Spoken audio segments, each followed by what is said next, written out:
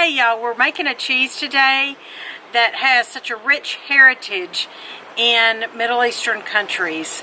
This recipe is hundreds, even maybe thousands of years old. Let's find out how to make this delicious, economical cheese in your own home today.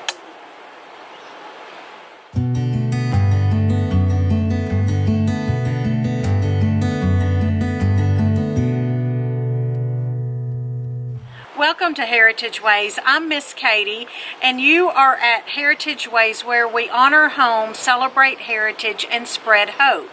Today we are celebrating the heritage of Middle Eastern countries by making this wonderful cheese here at home, and we're also honoring home. And I hope that it spreads hope to you, and hope that you can make things that are outside of your normal repertoire, or things that are more economical and healthy.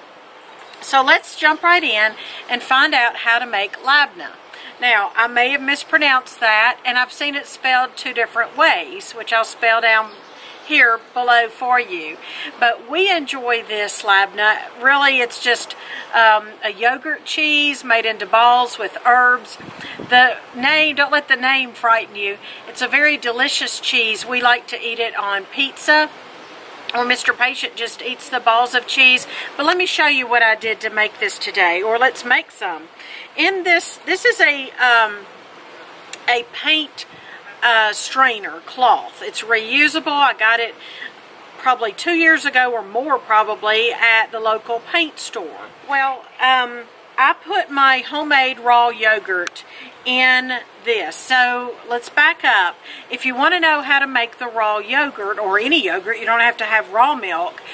We have a video. It's just 59 seconds, and it's short but thorough, of how to make the easy yogurt in a crock pot. I know a lot of people are doing it nowadays in an instant pot. I've not done that because the crock pot is so simple that our 8-year-old literally makes yogurt. We prefer to make it out of raw milk, but of course we've made it many times out of organic milk, whole milk. And this particular batch of yogurt was made out of raw milk, so it's unpasteurized, not homogenized. So that's why in this I'm going to see the flecks of yellow, which is the butter fat.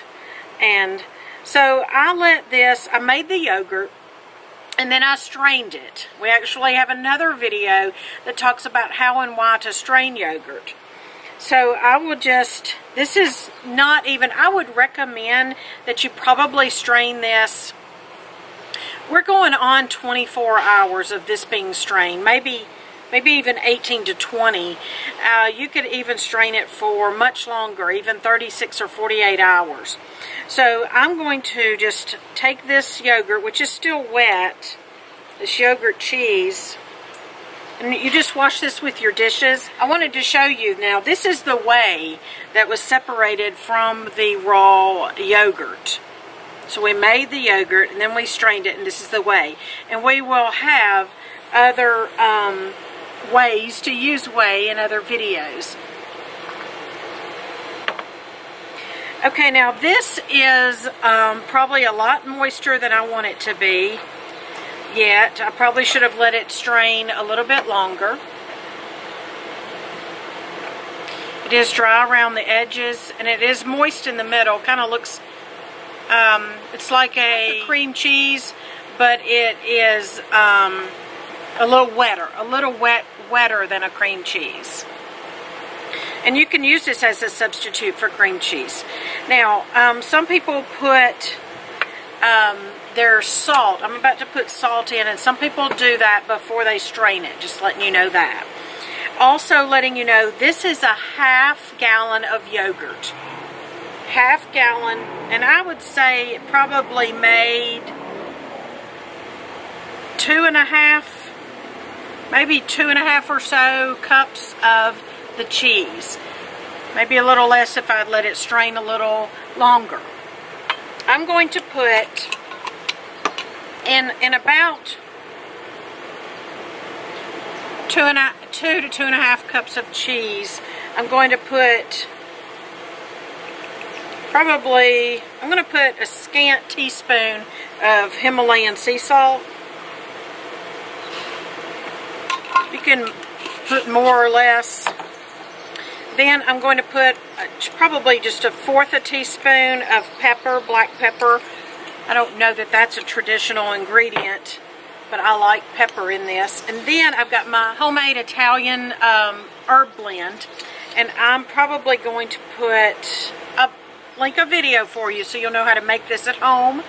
And I'll probably put, since we like a lot, I'm going to put a tablespoon, and I'm just kind of crush it up in my hand.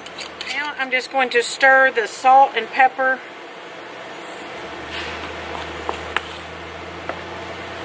and the Italian herbs into the cheese.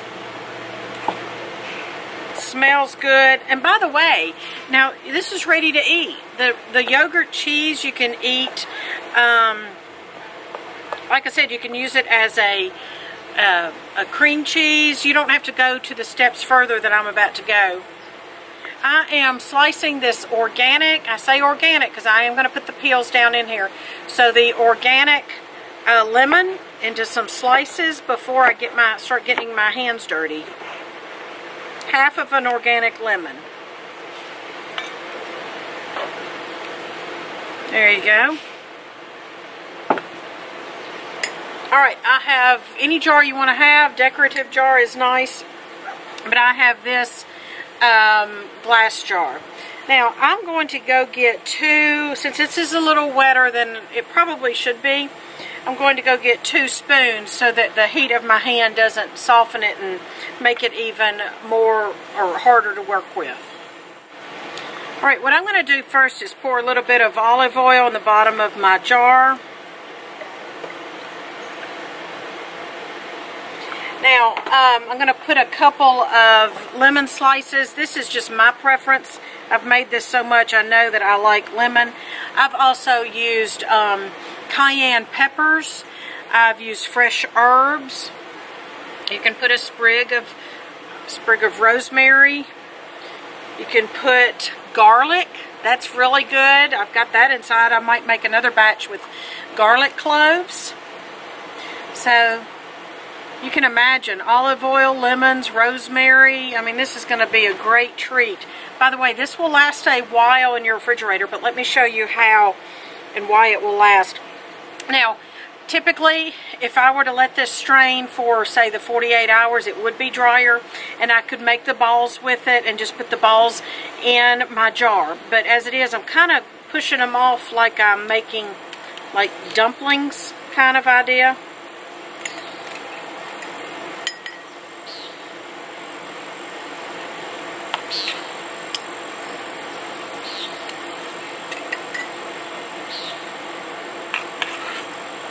You could have this on a salad.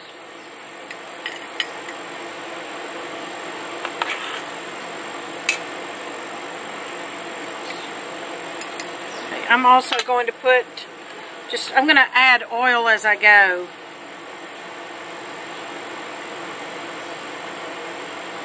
Kind of coats it. This is what helps preserve it in the refrigerator, is the oil. And I'm just going to continue to kind of gently make layers in here. If I had any leftover, or if I didn't want to go to the trouble of making the balls, I could have this as a dip. Wouldn't that be good with pita chips?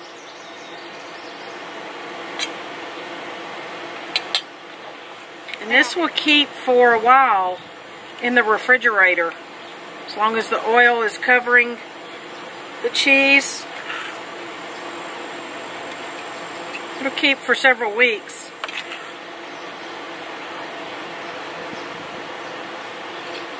Now, the raw milk I use is so healthy for our family, but do your own research to find out what is the healthiest option for your family. Okay, now I'm not going to crowd these cheese balls, these LABNEH balls in here. This is where I add a little more oil on top. I'm going to put some more lemon because it comes out so tasty with that lemon. Also, that's going to hold that down. Now, you don't turn it or anything in the refrigerator. You just let it sit there. You can eat it anytime just by taking a spoon and gently pulling the balls out, the LABNEH balls. So there it is, guys. There is LABNEH cheese recipe that is so old. The heritage goes back generations in the Middle East. I hope you enjoy this cheese today, and let me know if you have any questions down below. And remember, guys, everybody has a story. Take time today to listen to somebody's story. Have a good day.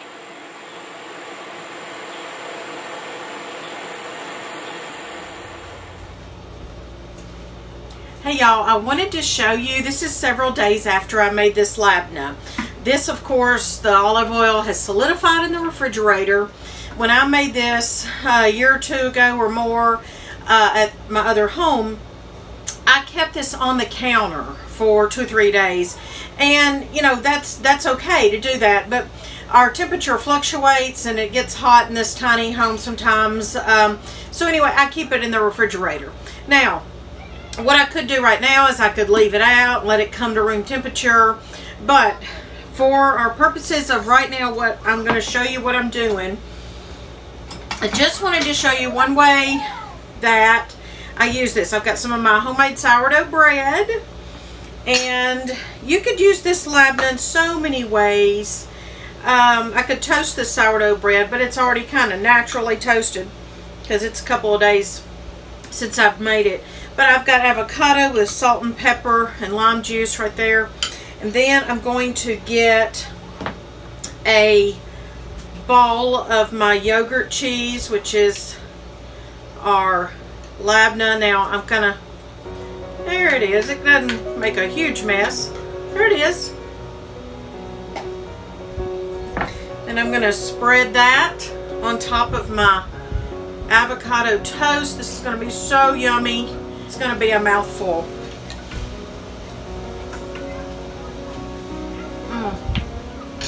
That really is good.